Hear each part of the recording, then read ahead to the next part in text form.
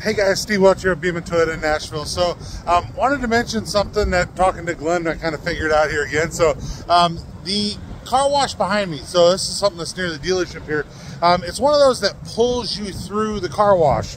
And I wanted to make sure that you knew that if you do that kind of car wash in a hybrid, like a hybrid RAV4, Camry, something like that, you may get a warning message from the car that says that there's a problem with your traction battery. Right, that's your main battery for your hybrid.